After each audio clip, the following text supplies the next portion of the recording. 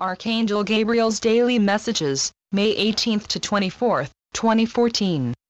We often encourage you to be true to yourself, to allow your own unique and special light to shine in order to have an authentic experience.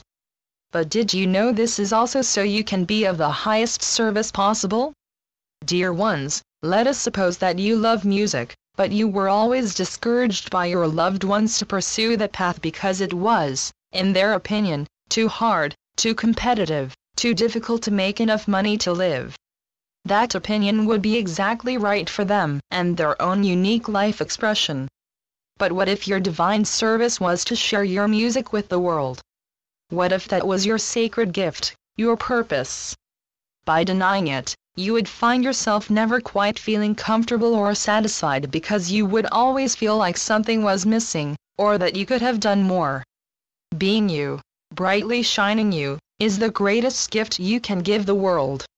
Know that you, only you, are the expert of your own life expression. Let your beauty, your interests, your passions lead the way. It is being of the greatest service to others and yourself, to do so. So many humans identify themselves through their old wounds and traumas. Even your society has labels for you based on your old stories: divorced, abused, cancer survivor, to name a few. We are not for a second saying you should deny your experiences. But we do encourage you to have the experience, and once it has served its purpose, let it go and create yourselves anew. How many of you are allowing your old painful experiences to color the blank canvas of your now? What if, instead of waving the flag of woundedness, you started waving the flag of wellness, of wholeness, of divinity?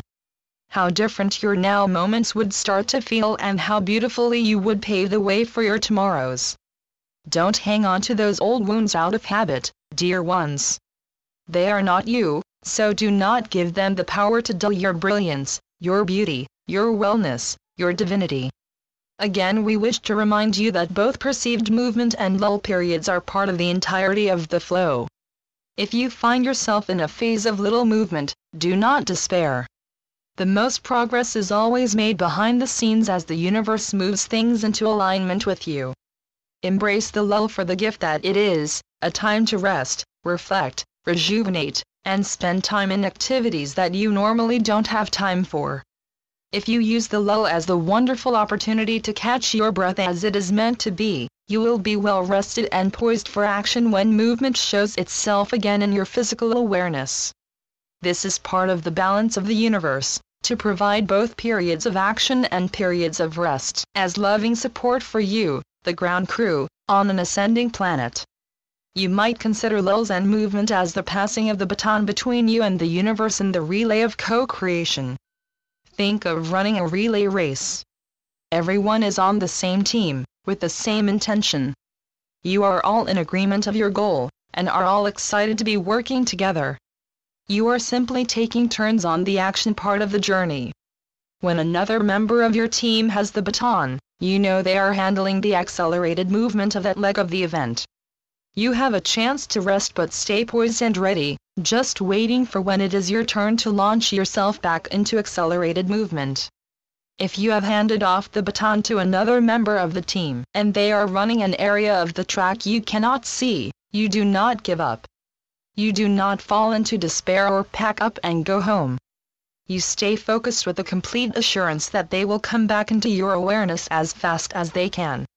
Do you see? Let the universe take the baton and make great progress for you. Know that you are never creating alone, but always part of a greater universe that is always cooperating to help you reach your goals. Keep your focus, your trust, your faith, and you will harness the gifts of both the lull periods and the flow, and co-create with greater ease, joy and excitement. Dear ones, lulls and movement are the way of your planet. Your day involves your waking period, the action phase, and a sleep period, the lull phase. The school year is broken up into periods of intensive study followed by a lull where you enjoy a holiday. Your work week typically involves a period of action, followed by a day or two of rest. The tide goes in, the tide goes out, giving the shore a lull period. Even during childbirth, you have periods of lull between accelerated movement. The point we are trying to make is this. If you find yourself in a lull period, you are not doing something wrong. This is one of the times humans tend to start to doubt themselves, to lose their faith, their trust, their focus. A lull in no way indicates a loss of progress. Quite the contrary. A lull is a sure sign you are working and creating with the natural movement of the universe. How do you know you are in a lull and not just stuck? If your intention is one of surrender, you will know you are just fine, exactly where you are. If you were to wake up every day and surrender to being of your highest service, you would be choosing to live your day from a place of alignment, love and unity. You would find yourself being presented with wonderful opportunities to make a difference, and you would have the peace of knowing that you had beautifully assisted the whole at the end of the day, regardless of how the day unfolded. Dear ones, service doesn't have to be grandiose to make a difference. In so many instances, simply holding your highest vibration is the most profound and helpful thing you can do to support the whole. It is choosing to live in a heart-centered and loving way that brings magic and joy to all the things you do and experience.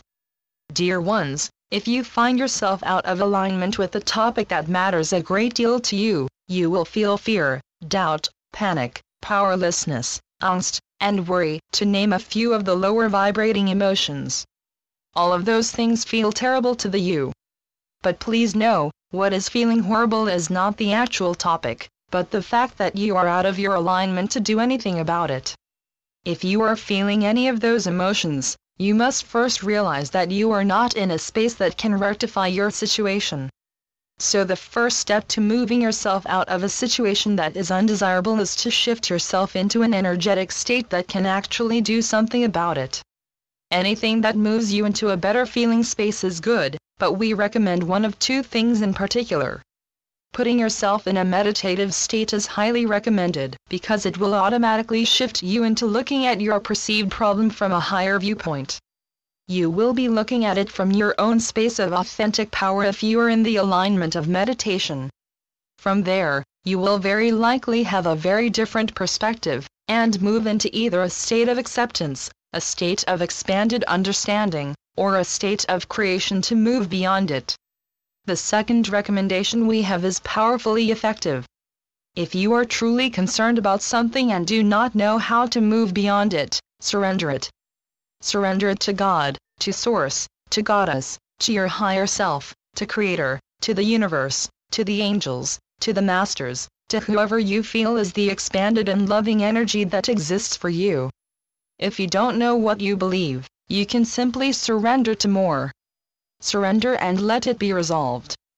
Do not play tug of war, dear ones, by giving it away and repeatedly taking it back. Surrender it and allow the loving supports that always exist for you to help you, in the most powerful and direct way, move you forward in the way that best honors you, for the highest good of all. It is a system that always works, it is simply up to you to use it. Archangel Gabriel. Channeled through Shelley Young. TrinityEsoterics.com